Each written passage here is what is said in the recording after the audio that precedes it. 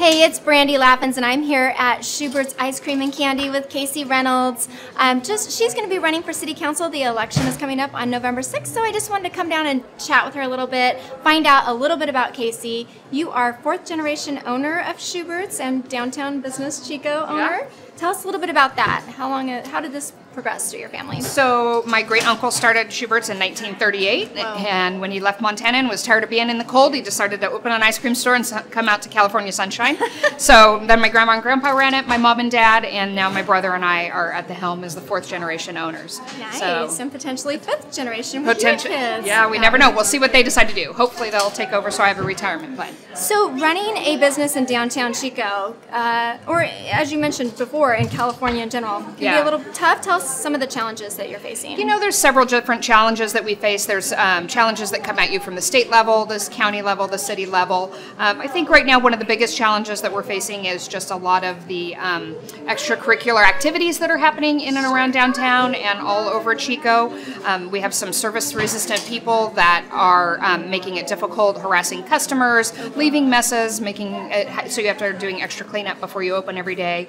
Just making it a little bit harder to run your business and not as fun to come to the front door in the morning. Oh, gotcha. Well, that's too bad.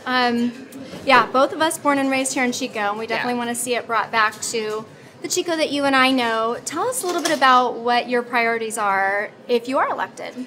So my priority is, if I'm elected, being born and raised here and having this great Chico way of life that we have all known to grow up and love in Chico, I feel like that is being deteriorated a little bit, and I think there's a very small, minute amount of people that have really loud voices that are intent on destroying the fabric of this great community. So I just want to go fight for common sense reform that's going to work for the majority of Chico, and that's going to attack some of those things so we can keep Chico the great place that it is to live and grow up in. Help business owners thrive. So we want to pass things that make it beautiful for people. We want a great cost of living. We want beautiful roads, great schools, all those things that we want. So it's an attractive place to come so we can bring business here. The more business we bring here, the more revenue goes up, the more sales tax revenue comes in, the more we have to spend on the infrastructure and police and fire and all the things that make it a great community to live in. Better for everybody. Yeah. Okay, so the question that we all want to know, the very important question is, what is your favorite flavor of Schubert's ice cream? So my favorite flavor of Schubert's ice cream is so boring. It's chocolate chip.